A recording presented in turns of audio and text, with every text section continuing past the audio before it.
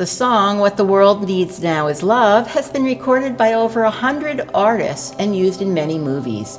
You may have sung it yourself. What the world needs now is love, sweet love.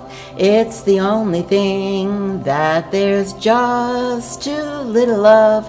What the world needs now is love, sweet love. No, not just for some, but for everyone.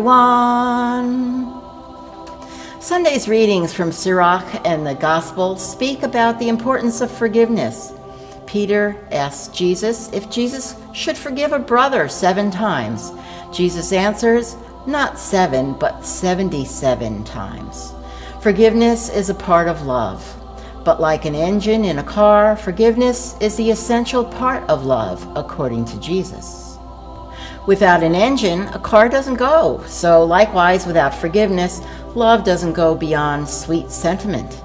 In my opinion, the world needs love, sweet love, with a hefty dose of forgiveness. And that kind of forgiveness is not just for some, but for everyone. You and I can bring a heavy dose of forgiveness into our personal lives. Hi, I'm Father Stanislav, pastor of Christ the Redeemer Parish.